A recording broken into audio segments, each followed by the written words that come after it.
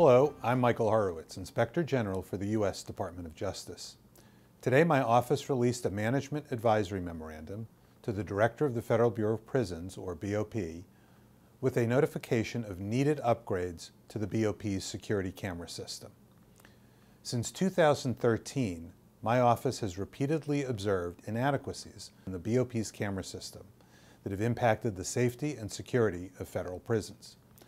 For example, in our 2016 report on the BOP's contraband interdiction efforts, we alerted the BOP to a number of issues, including an insufficient number of cameras to capture alleged misconduct, poor video quality for existing cameras, inoperable cameras, and inadequate video storage.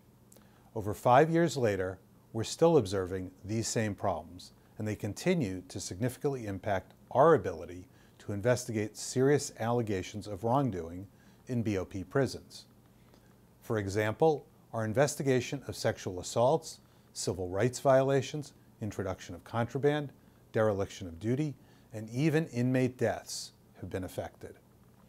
Although the BOP recently completed upgrades to cameras at some institutions, it's critical that the Bureau of Prisons take prompt action to install a modern, fully digital camera system in all of its 122 institutions to help protect BOP staff, inmates, and the public, and to hold accountable those who engage in wrongdoing inside federal prisons.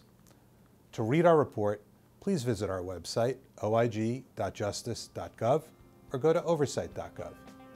Thank you for joining me today.